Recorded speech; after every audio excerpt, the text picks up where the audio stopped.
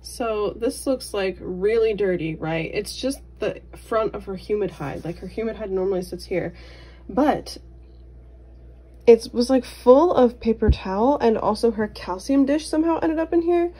This girl put in so much effort to bury her eggs that she ripped up her paper towel, threw her paper towel in here, and threw her calcium dish in here. And of course now she's ready for food because she did the hard work of making infertile eggs. Unnecessarily so. If you notice her movements are kind of like jarry, or she kind of jumps back and forth, it's because she has white and yellow syndrome.